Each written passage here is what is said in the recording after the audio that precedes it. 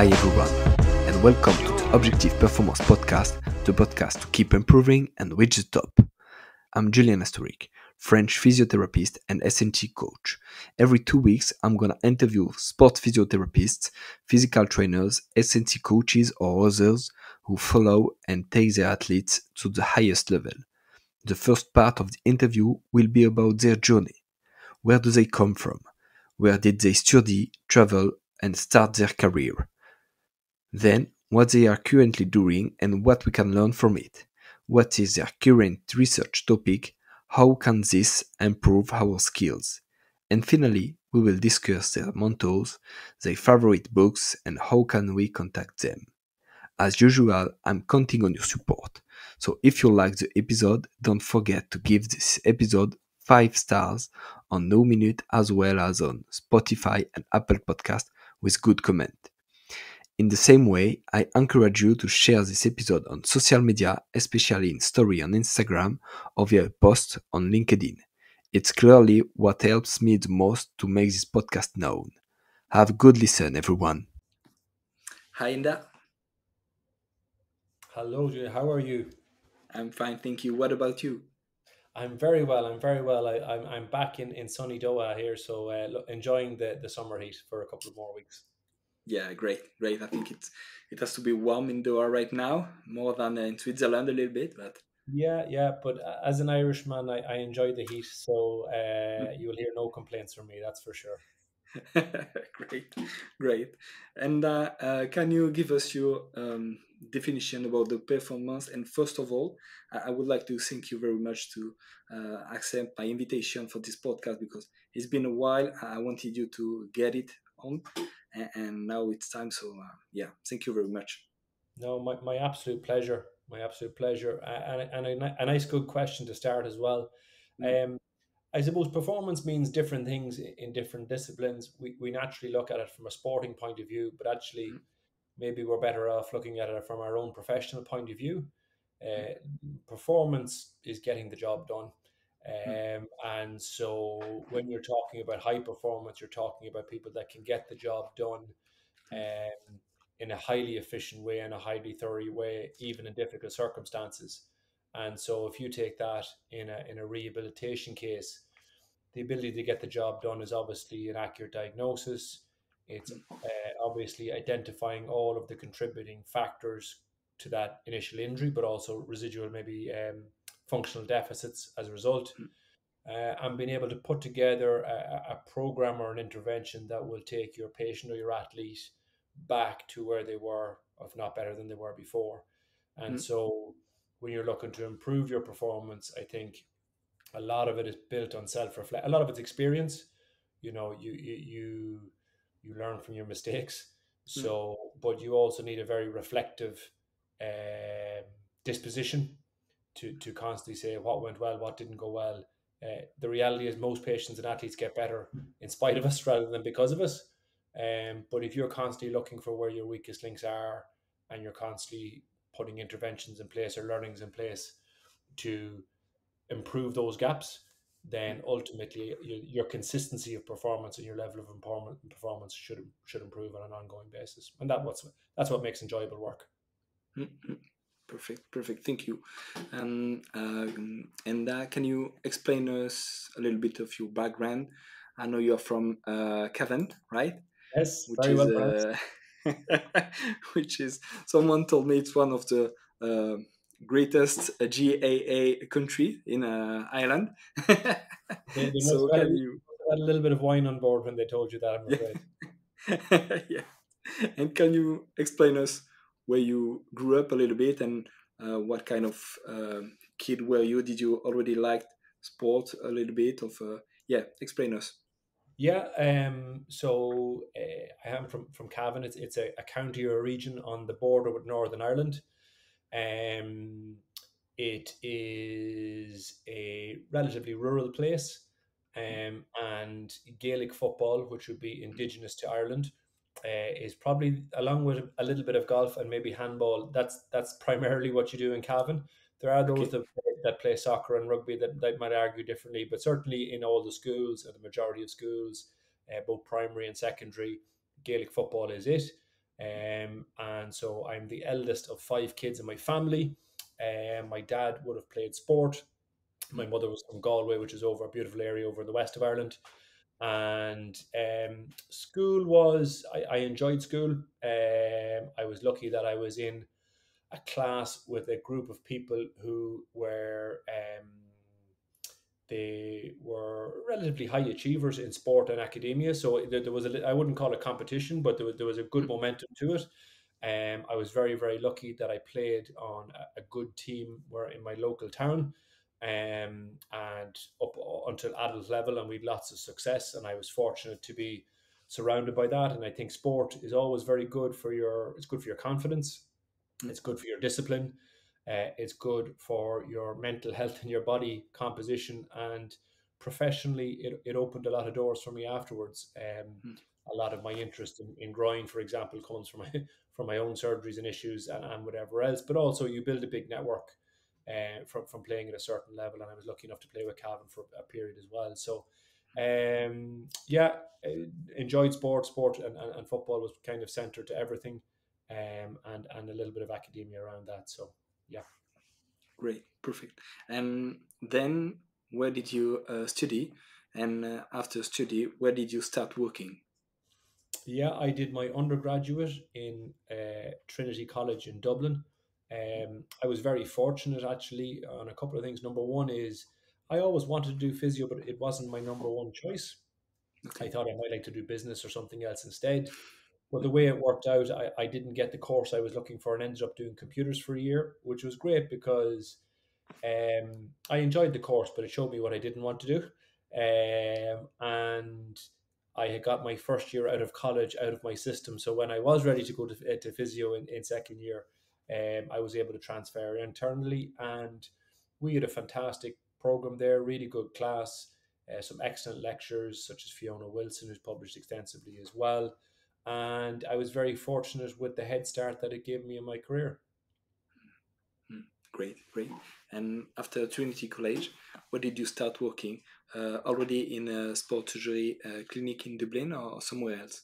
No, generally speaking, at that time, I sound like I'm very old, but generally speaking, at that time, you would do your hospital rotations first. And I always Mm, thought and still think it's very worthwhile, to be honest with you. You get a very good medical overview, and it gives you time, like as they say, when you qualify, you know enough not to hurt anybody. mm, So you need that time to, from an orthopedics or an outpatient point of view, sports. You need to build up your experience in a safe and incremental manner.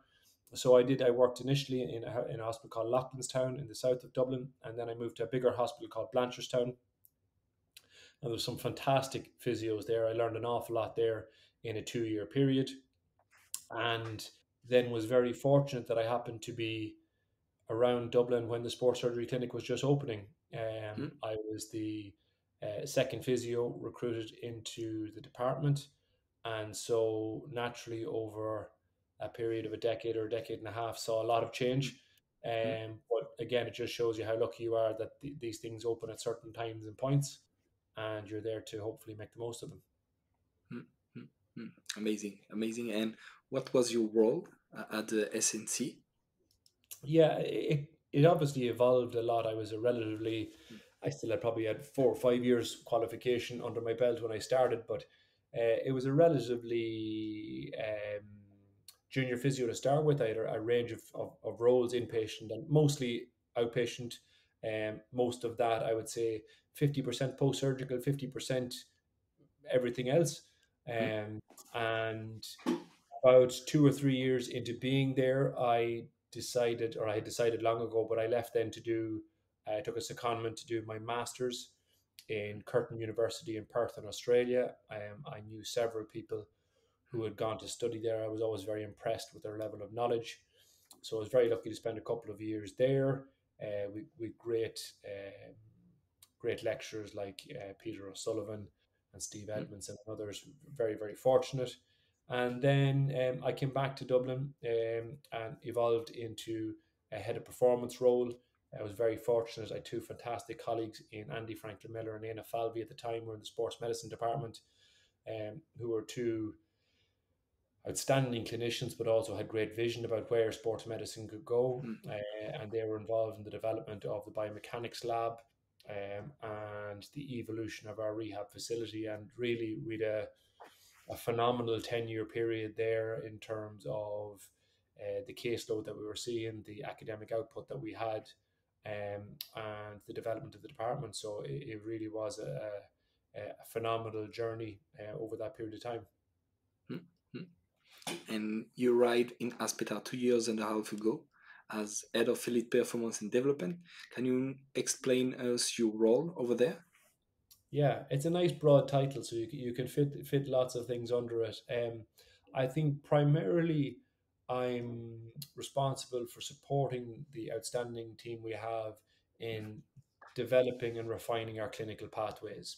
So how do we do ACL? How do we do hamstring? How do we do groin? And we already, I mean, there's already very, very high level practitioners there, but when we look at what we do, can we ensure that that's, you come to Aspetar, you expect a certain level of care. So are we consistent in our application across the board? Can we pull in everyone's different expertise? But also, are we evolving our practice on an ongoing basis that, at the end of every year, our ACL program should be better, our groin program should be better, our ankle program, Achilles program should be better. Whether that's through our clinical evolution, whether that's through working with external experts, or whether that's through ongoing research that evolves our thought process and our programs. Um, so that's number one, and working and standing on the shoulders of those that are there already, like Rod Whiteley and Rula Katsafaki and other colleagues as well, that trying to evolve what we do. The second part then is probably around staff, taking those concepts in terms of staff education and professional development. Are we giving each of the staff members what they need based on their current experience to evolve their practice moving forward? There are research components to that, but also then obviously attracting top level talent from physio to come and join us in Aspetar, and hopefully buy into the vision and where we're looking to go as an organisation, but also attract international athletes who are already coming, but are coming for more specialist services, and support those athletes both in person but also as part of the wider team in the level of care we're trying to develop. Hmm. Perfect, perfect. And you have made your PhD on 3D biomechanics and rehab after ACL reconstruction. Can you explain us what you found, please? Yeah, so my PhD, like all PhDs, it had grand aims at the beginning, but the first thing I was interested in was when you're rehabbing anyone, you're looking to define at the beginning of the journey, you want to know what the end looks like. Hmm, And so, what I was keen to know is what are the main biomechanical deficits in someone who's had an ACL rehab compared to a healthy athlete across a variety of tests. And there are some variables like knee extension moment that are relatively consistent across some tests, and there are other ones where the frontal plane or transverse plane are more things. So, if we know that they are the problems at the end, then our rehab should be working earlier in rehab to not have those hmm, issues at the end. The second thing was to try and identify what were the differences between those that went on to re-rupture and those that didn't. hmm, And while we found loads of differences between healthy athletes and ACL patients, there weren't as many differences between those that went on to rupture and those that didn't. So those that re-ruptured, those that ruptured the knee that they had reconstructed, they generally had slightly less quad strength and were slightly less plyometric, but hmm, slightly being the operative word there, and certainly nothing you'd be building a prediction model off. They did have slightly greater asymmetries during hmm, unplanned change of direction compared to those that didn't. That was about a 90-degree cut. When it came to those that ruptured their healthy limb or the previous ruptured the contralateral limb, there was much more clear picture there. So those that ruptured their healthy limb had much greater deficits in plyometric ability during double and single leg drop jump. They had less springiness, less ankle stiffness, changes in moments, less center of mass stiffness. So those that went on to rupture their healthy limb were less springy or had less plyometric ability than those that didn't. Not in terms of asymmetry, but in terms of absolute values. And that probably evolved. In many ways, it makes sense. Like in one way, the primary way of loading your ACL is anterior tibial translation. So hmm, therefore, the less springy you are, the less control you have in the sagittal plane, the more anterior translation you will have. But the second thing is you rupture your ACL in the first 40, 50 milliseconds after ground contact. And so that's not enough time to say, oh, I'm in the wrong position, or to change position, or even have a reflex. So therefore, the springier I am, the more activation I will have in my nervous system and neuromuscular system prior to ground contact. And this is probably part of the reason why every effective ACL prevention program has had plyometric exercises included in them, as opposed to general strength exercise, which obviously are important for function and performance, but perhaps don't have the influence on the nervous system that's necessary to influence load transfer on those early ground contact times. Wow, it's huge. Thank you. I spent 3 days at SSC 1 year, 2 years ago, and I find it very interesting in terms of 3D biomechanics and change of direction and anticipated change of direction. Um, can you explain us again what's the difference between a patient with ACL surgery and healthy athletes? You talk about plyometrics, and after an ACL surgery, do you get less plyometry in both limb or only the surgered one compared to the healthy athlete? So generally what you'll definitely see asymmetry, and you'll see greater asymmetry. So the operated leg, as you'd expect, because of the insult of the injury and the insult of the surgery afterwards, Hmm. um, always has greater asymmetry in the single leg drop jump, or symmetry of ground reaction force in the double leg drop jump. And that's very often, along with knee extension moment in the hop for distance from my colleague Ruda Katsufaki's work, they're nearly always the last two qualities to recover, nearly always. But what you often see then is, because an athlete's had a surgery, they can't jump on either leg. Hmm. And so they lose, or they detrain to a lesser Hmm. extent, but still detrain on the healthy limb as well.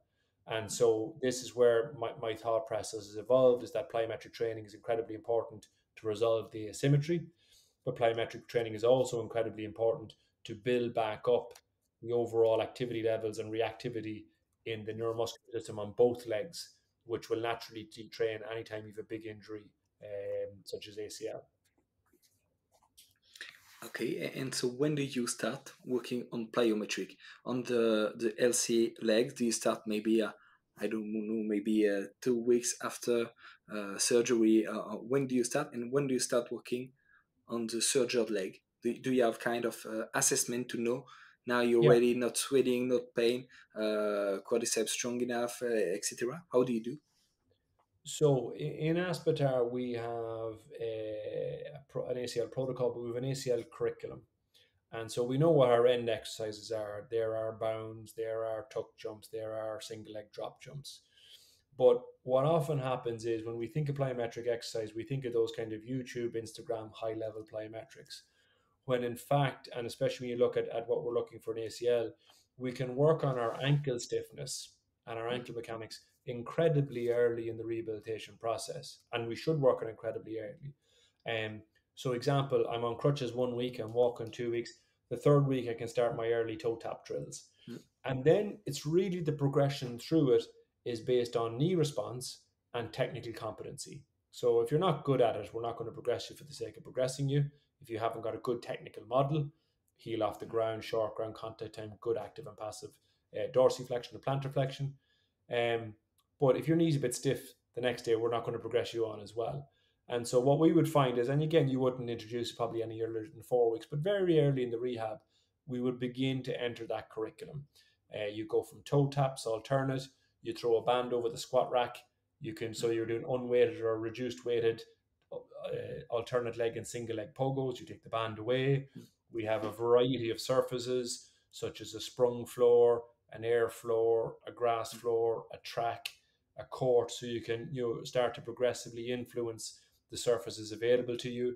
And then once the knee is, and as you said, the quad strength has really come on, then you can start to go into the higher level plyometrics that will require involvement throughout the kinetic chain, in particular the knee extension moment.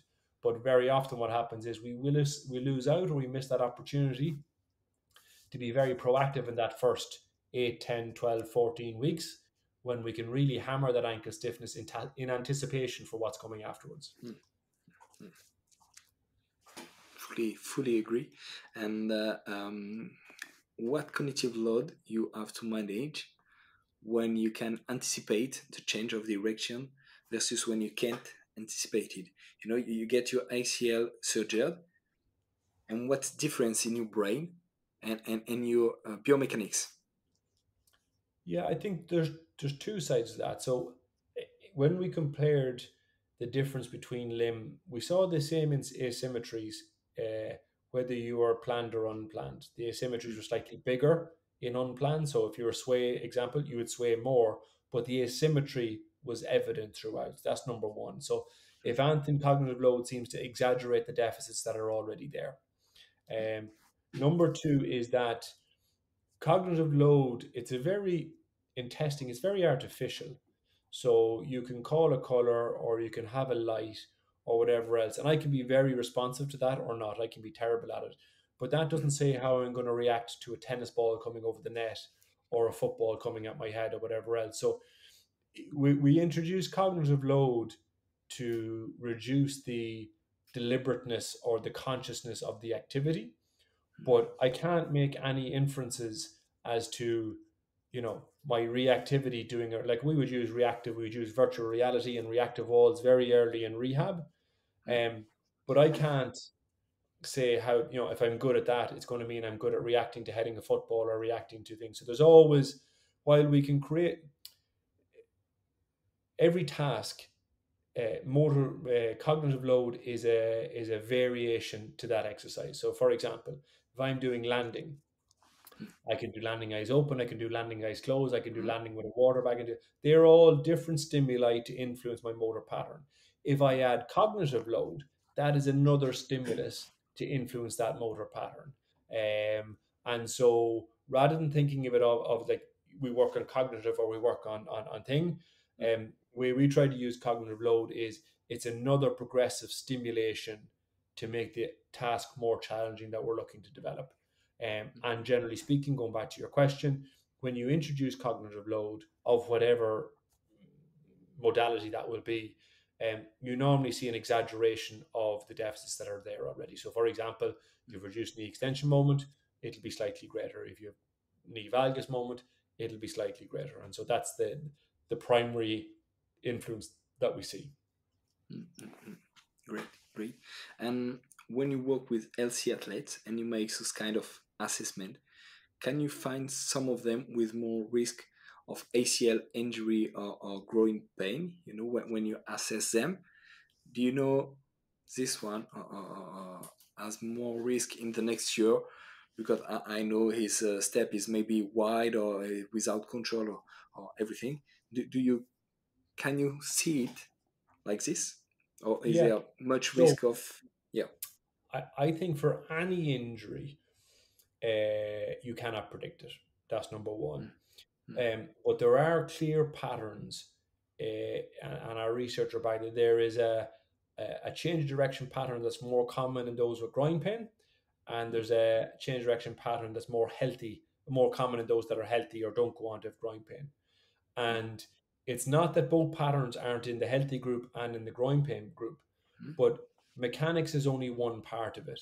Your anatomy is a second part of it. So if you have a large clam lesion, a small ACL, if you have a family history of ACL rupture, mm, mm, mm, your room for error is going to be different for the same biomechanics. Similarly, if you play football once a week or you're mm, playing football twice a day, the load going through your hip, groin, and pelvis or your wrist ACL injury is going to be modulated accordingly. So I think definitely when you look at biomechanical testing, you can definitely see more efficient patterns.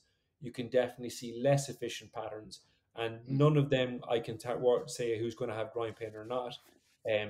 But I can say that if you put in the right intervention, you can improve their room for error.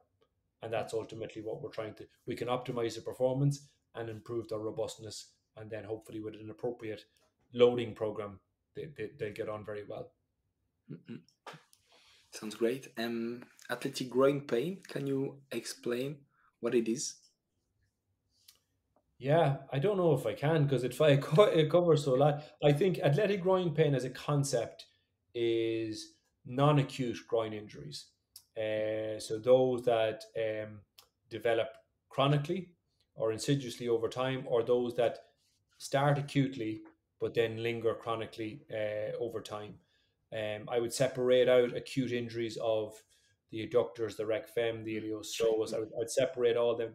The pathomechanics are relatively similar, but the healing process and the healing times and the intervention are slightly different in those acute ones versus athletic groin pain, which is like an umbrella term for injuries related to the pubic bone, into the musculotendinous structures in the region, which is primarily the rectus abdominis, the adductor longus, iliopsoas, and obviously pathology of the hip joint as well.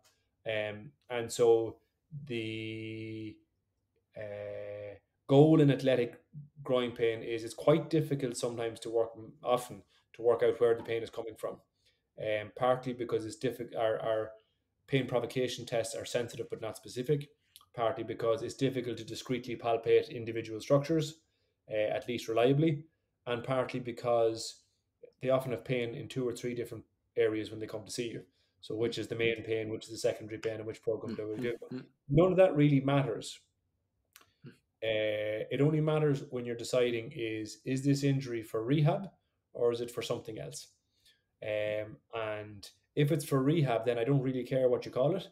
I need to work out why they're become overloaded in that area, whether it's a deficit in the local tissue or more commonly, whether it's a function, a capacity, a biomechanical deficit that's preferentially overloading that structure or structures. And you see time and again where you give those with chronic symptoms, you give them rest, their pain settles, they go back training, their pain comes back again. So is that I didn't give the area enough time to heal? Is it that I didn't um, repair the area? Or is it that I didn't identify what the problem was? Or I did identify it and my rehab program didn't change it? And that's where our reassessment is incredibly important. So when you have a chronic groin pain, you don't need to know exactly what kind of structure first heal. You just need to assess it. And how do you assess maybe mobility, strength? What kind of strength do you assess, like adductors, abductors, also quadriceps and hamstring, the hip, maybe the knee, maybe the ankle? What kind of assessment do you do? Well, if you work backwards and say you see patterns in change direction or running, or they describe those activities as the most aggravating, well, then you would video or you would assess those activities. You'll commonly see uh, patterns that preferentially load one side to the other, Mm, pelvic drop, anterior tilt, trunk rotation, but whatever that is, and that's fine. But then you need to work out why are they choosing to do that strategy. Is it a motor control issue at the foot and ankle? How many times do you see someone get a syndesmosis surgery or a foot fracture and then end up with groin pain mm, the following season? Is it a motor control issue, not only a strength issue around the hip, but a motor control issue around the hip, in particular the deep rotators, glute med, and iliopsoas? Is it a trunk strength issue, in particularly unilateral strength, and in particular external oblique? So, have you the assessment and the exercises interventions to target it specifically and avoid continually to overload the rectus abdominis? And then have you the ability to produce force at speed in your jumps, in your plyometrics, and then back in your running and change direction again? So, if you pick your endpoint, which is I have pain when I change direction or I have pain when I sprint. mm, If you identify what is relevant in that pattern and then you break it down to all the potential contributors to that, mm, that's probably the most comprehensive way to get from A to B, while concurrently ensuring that your pain provocation tests are improving every 48 hours. mm, mm, mm, mm. Wow, great. And how do you manage the return to play? Do you accept some kind of pain, or do you want no pain at all when you are doing some cut, or do you manage like you accept maybe 4 on 10? Depends about the kind of pain they get. But yeah, how do you manage it? Do you accept pain or not? Depends of AGP types. So there's two parts to that. I think the first part is, are you looking to manage the issue or resolve the issue? So I was with a Champions League club last week, Mm, and it's early in the season, So you want to resolve that issue. If you've groin mm, pain in September, you're not going to see May. mm, So it's the time if you have a Champions League final next week, you're going mm. to manage the situation, Yeah, uh, cause and then worry about it and clean it up afterwards. So let's assume we're going to resolve the situation. Um, there's two parts about it. Number one is I personally never want to have pain ever doing any of my exercises ever.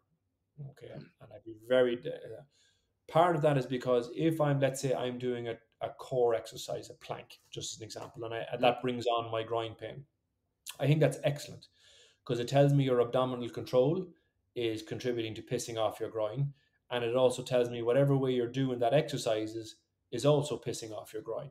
So I'm after learning two pieces of information. So if I'm doing the exercise properly, number one is it will never annoy the irritable area ever.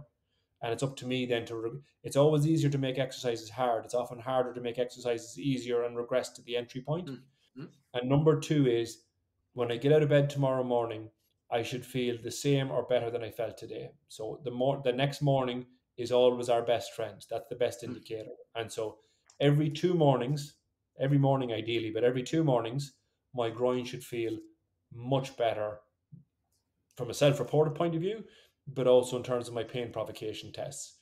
mm, And if I have pain when I'm doing my exercises, or I am not getting better, or I'm worse every morning, then mm, my program is not doing the job that's needed. So, in fact, when we're looking to resolve the issue, I would never use medication because pain mm, is the single most useful piece of information that you have.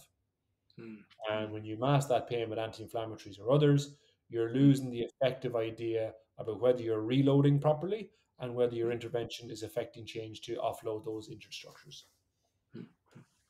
Right, great. If you have Champions League on Saturday, you take whatever drugs you need are allowed, and then you walk around out in the web from there. And then play. Yes. And I sent a post on LinkedIn and Instagram just to tell to my colleagues in France, I'm lucky to have an interview with you, and just send me your question and I will ask them to Enda. So I have three questions. I try to, I had a lot on cognitive load and cognitive tasks. So I try to mix them together. So first of them is how to assess response to cognitive load, like same testing with and without cognitive load, and how do you assess it? Yeah. So there's two parts about that. Number one is it depends on what you mean by cognitive load. Okay, so I can ask you to count backwards, and if you're not good at counting, that's going to be a harder cognitive load than if I ask you to call out colors.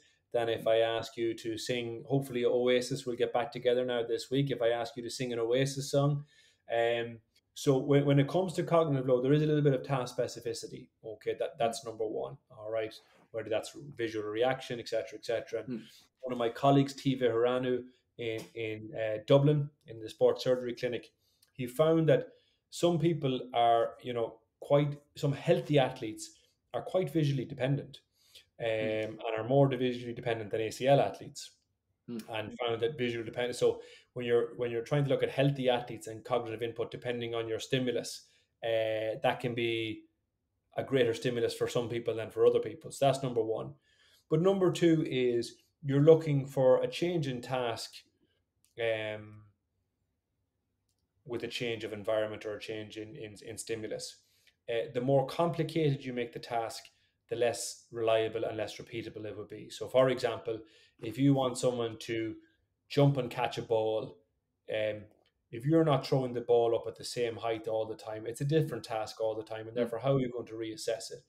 If you're looking for someone to stand on one leg and count backwards, or do a reaction wall, or do a planned and unplanned change direction in response to light or something, that's going to be a more reliable way of doing it. mm, And generally speaking, what you find is with any cognitive load is that response times are a little slower and biomechanical deficits are exaggerated, mm, normally beyond what is there already. So if someone is good at masking by being, consciously trying to do the task, cognitive load can reduce or dampen down that conscious effort, and perhaps expose greater asymmetry between limbs. So definitely very worthwhile from an intervention point of view, um, not without its challenges from an objective testing point of view. Mm, mm, mm. Thank you. And how to add, it's kind of the same, but how to add some cognitive impact in how our functional test. For example, if you have a triple up, an easy one, a classic one, triple up, how can you add some cognitive with light, with I don't know, 3 2 1 go, or if you see the green light you go, if you see the when one you go on the left side. I don't know how can you do this. Yeah, I think there's two parts to that. Number one is every test will give you useful information and there's things it won't tell you. So it's really important to know the both. And number two is you want to ask yourself, if I'm doing this test, what outcome am I looking for? So you take a task like a triple hop, for example. It's a maximal horizontal explosive test. Mm, Therefore, you want your athlete, if you're looking to assess that, you want them to give maximal intent to what they're doing. So, if you introduce cognitive load, you're going to have a reduced performance because they're not fully focused on what they're doing. mm, Now, does that add benefit to your interpretation? I don't know. It doesn't if you're looking to assess their explosiveness horizontally. Um, if you find that the asymmetry is greater when you introduce cognitive load, whatever else, okay, that will say that they are using a greater conscious effort on their mm, operated side than their mm, non-operated side. But there can be like nothing will beat going back to play your sport mm, for reintroducing sport specific cognitive load to achieve outcomes. We can do our lights and we can do our thing, mm, but it's all toys, okay? And you can use toys or not use toys, but it's important to think of it as a progression in a motor skill. So, like doing cognitive tasks standing on one foot is pretty useless. It doesn't serve any purpose, mm, okay? Other than providing another stimulus to a motor task which is standing on one foot. If you are doing lunges and you're doing them on an uneven surface or with a water bag or counting backwards, or there are mm, various ways of challenging a motor task you're looking to develop. Um, so I think sometimes there's too many toys introduced and we end up having ongoing physical deficits. mm, Um, but secondarily, if you're very good at counting backwards or whatever, that doesn't tell me anything about how you'll react when the football is in front of you and you're getting a sport specific stimulus. So I think cognitive load is a brilliant motor learning tool. Cognitive assessment, I would suggest you want to be very clear what you're looking to achieve. If you have, let me pick a good example here. Yeah, if mm, you see, I have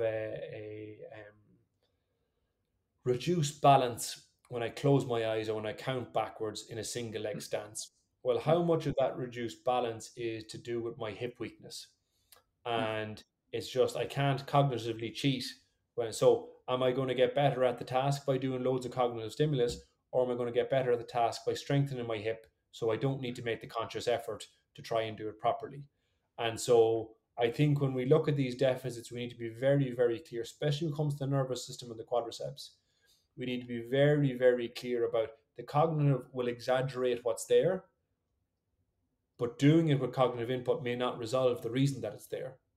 And it's like one of the beautiful things about having a biomechanics lab is, you know, your work is constantly under review. But like I've had players go back, mm, fully complete sport specific training, go back into club training, and still have persistent knee extension moment deficits in spite of appropriate quadriceps or good quadriceps symmetry. mm, And that was because there's a couple of reasons for those cases, but they had quite a lot of nervous system inhibition at various points and ranges, and you got to go and get that back. And no amount of sport specific training or cognitive is going to bring it back.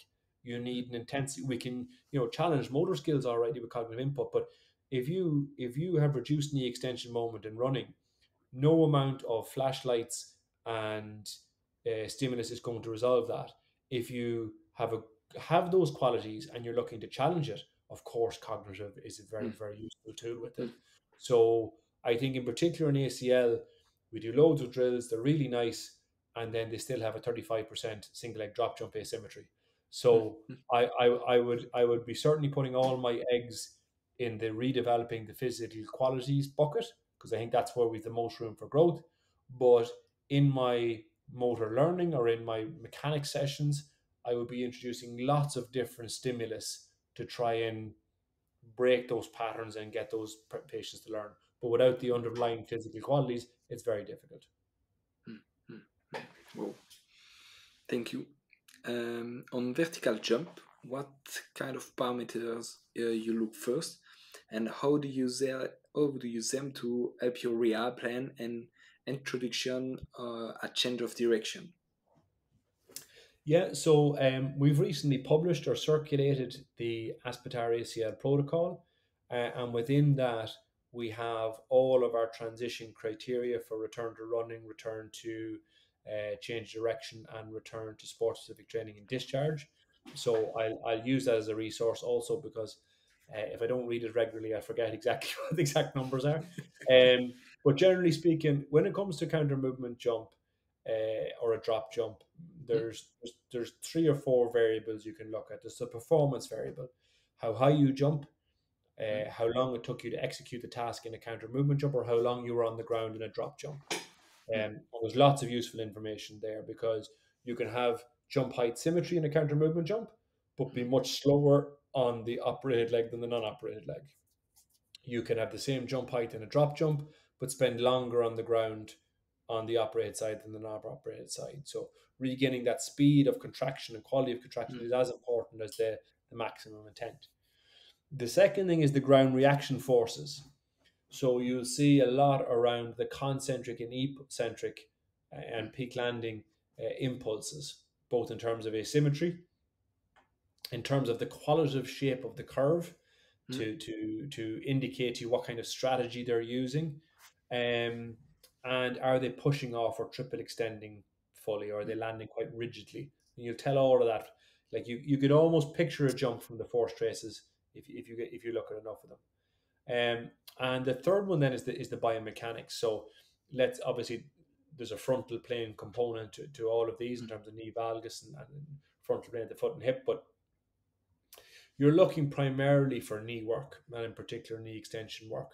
And what you'll find is that there's reduced knee extension moment, there's reduced sometimes knee flexion angle. That'll lead to reduced work. And very often that will be compensated for at the hip, but in the drop jumps, not at the ankle. So because I haven't got that springiness at the knee, I'm unable to use all of the. So you'll see this drop off, a toe off on the ankle mm, as well. So I think when you're analyzing any test, but it jumps in particular, you want to understand your performance data, you want to understand your ground reaction force data, and you want to understand your biomechanical data. And you can test an ACL only looking at jump heights.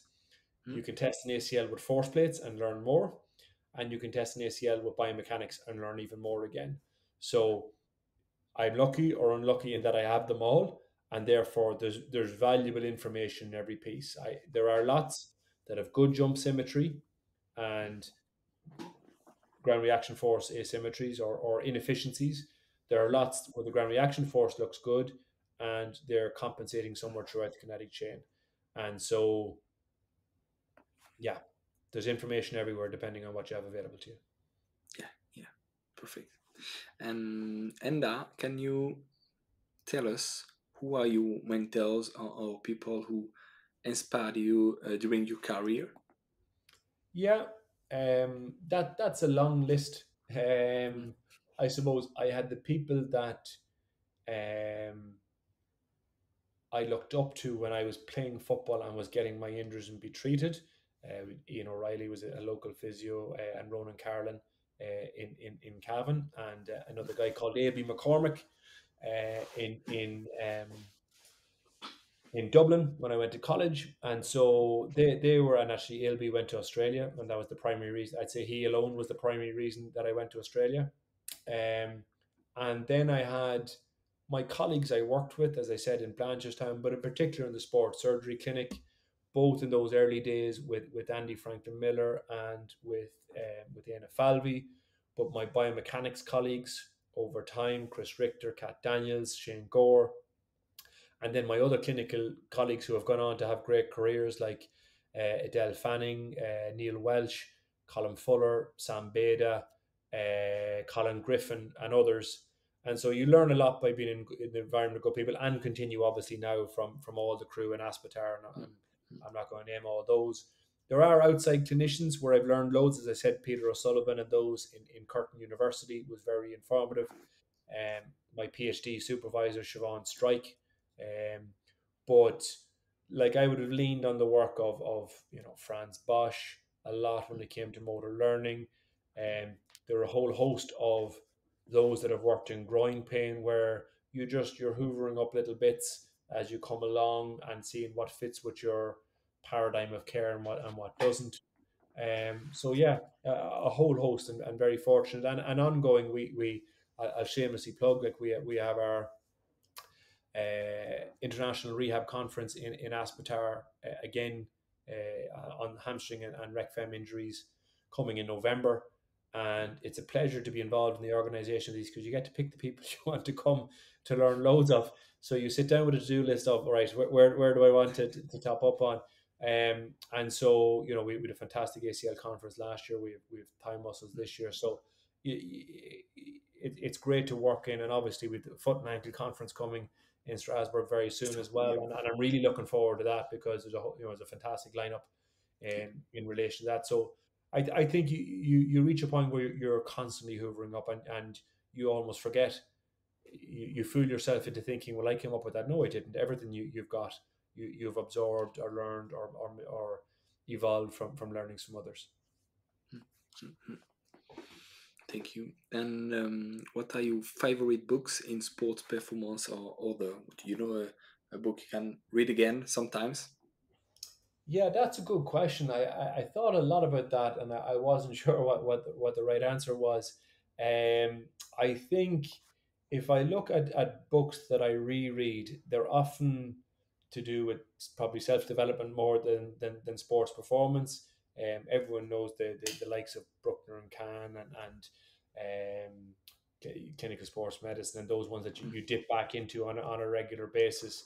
Um, but I definitely there is